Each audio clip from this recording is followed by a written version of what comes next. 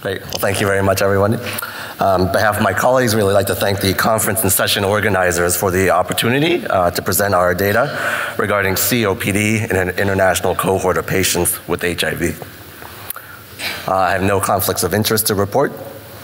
I thought I'd start this talk by just reviewing COPD a little bit. So COPD stands for chronic obstructive pulmonary disease.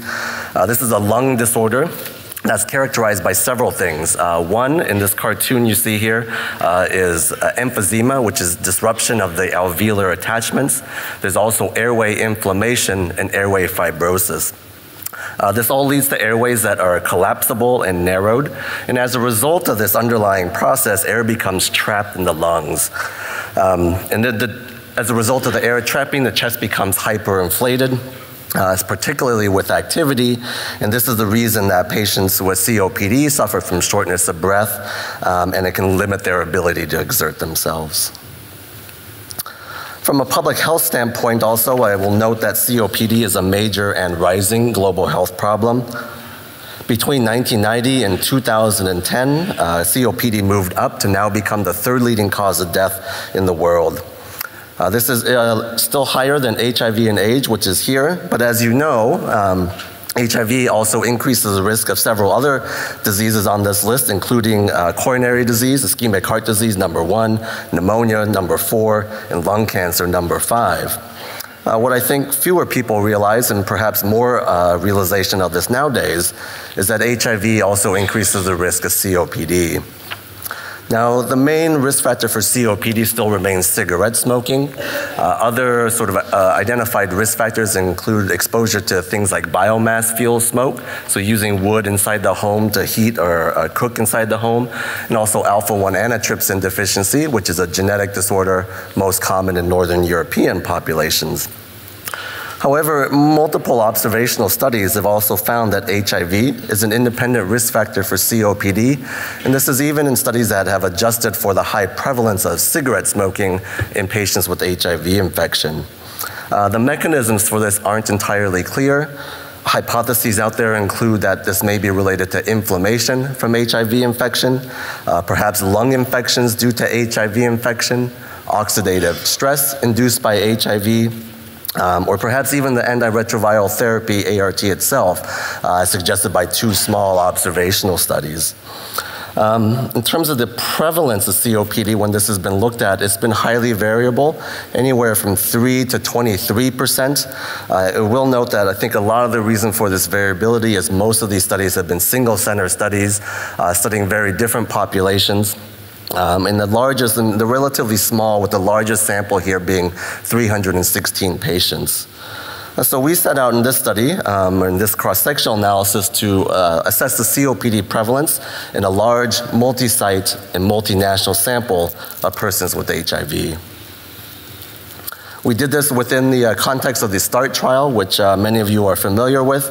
START is enrolling and designed to sort of compare the effects of immediate versus deferred antiretroviral therapy on AIDS and non-AIDS events in those naive to ART with baseline CD4 counts above 500. For the pulmonary sub-study, we had a few additional exclusions. One was that inclusion of age of above 25. The reason for that study inclusion criteria was that this relates to our primary outcome longitudinally looking at lung function decline, and that those under the age of 25 may actually gain some lung function over time.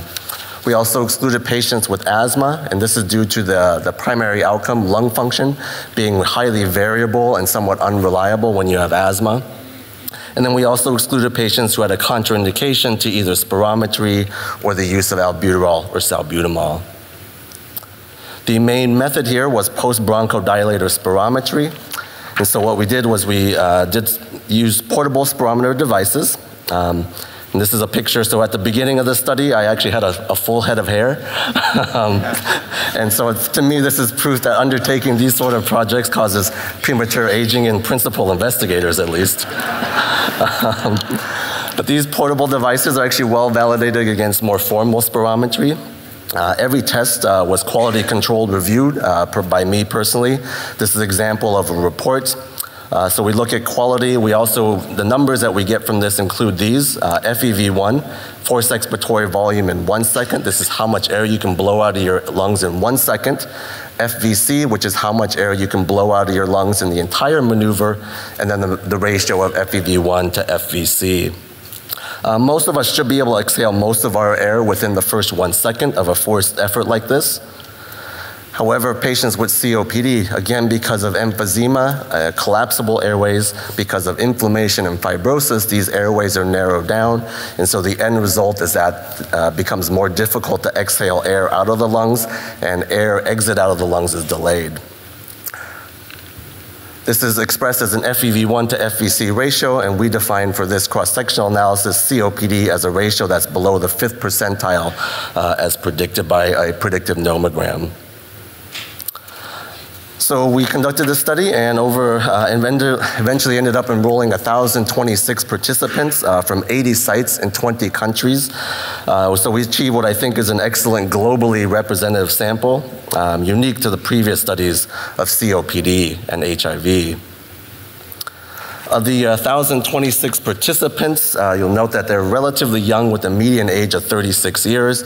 We achieved almost 30% females, which I think is also unique in this area. Relatively recent diagnosis due to enrollment in the START trial. So the years of known HIV diagnosis was a median of 1.2 years, and we had almost 30% current active smokers.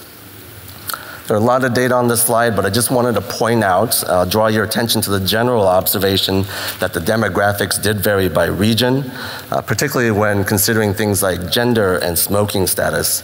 So for example, in Africa, we mostly enrolled women who had never smoked in their lives. And compared to Europe, Israel, Australia, where we mostly enrolled men who were frequently current or former smokers.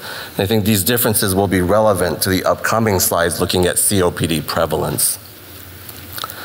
So of those 1,026 participants that we enrolled, 988 had high quality spirometry, so 96% had excellent spirometry quality, and these are the data that I'll be showing you from here on out. We found that the overall COPD prevalence was 6.8%. This is within the range reported by previous studies. And most of the COPD was relatively mild or moderate in terms of the degree of impairment in FEV1.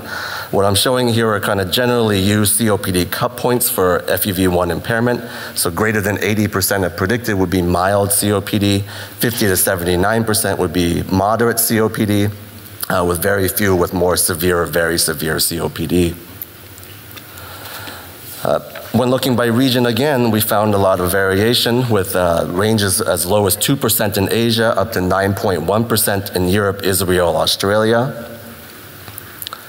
We also found that this varied by both smoking status and age. And I think these are the more important data from this baseline cross-sectional analysis, so that among current smokers, we found that nearly 12% had COPD. And then when we looked at age, we looked at the highest age quartile, which was above the age of 44 years. 9.2% had COPD. Also of interest, I don't show the numbers here, but of those 67 participants with COPD, nearly half of them reported lifelong non-smoking. So in order to attempt to understand a little bit more about whether it was region, smoking, and or age driving the COPD, we conducted multivariate linear regression with FEV1 FVC ratio as the dependent variable. We found that older age and pack years of smoking were the strongest, had the strongest associations with lower, i.e. worse, FEV1 to FVC ratio. Gender did not have an effect, but the regions had significantly different beta coefficients.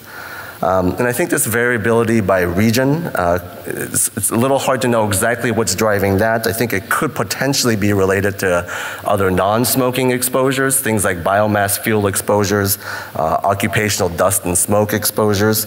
Unfortunately, we didn't collect such data, but we are currently in discussions about how we might try to collect the data going forward, particularly for sites in the developing world. So in conclusion, we successfully enrolled over 1,000 patients with HIV from 80 sites in 20 countries into a spirometry sub-study. We found that COPD was not uncommon, being present in 6.8% of this sample. COPD appeared to relate strongest to smoking and aging, and it varied by global region. I think the clinical implications of our data would highlight the importance of smoking cessation, especially when it comes to COPD. There are obviously many other benefits to smoking cessation. And I think our data also suggests that as patients with HIV continue to age, that we're likely to see more and more COPD emerge. And as a result of that, I think it's important to familiarize HIV providers with the tools for COPD screening, diagnosis, and management. I think in terms of future directions, our prospective data will also be quite important. This is highlighted by one small single-center study that I show here, 63 patients where they did spirometry at baseline and found 9.5% prevalence of COPD at baseline. And then they repeated that, and on an average of about 4.5 years later, that COPD prevalence had actually doubled to 19%. Again, it's a small single-center study, so I think our prospective data will lend a lot more. We'll be able to kind of validate these initial findings.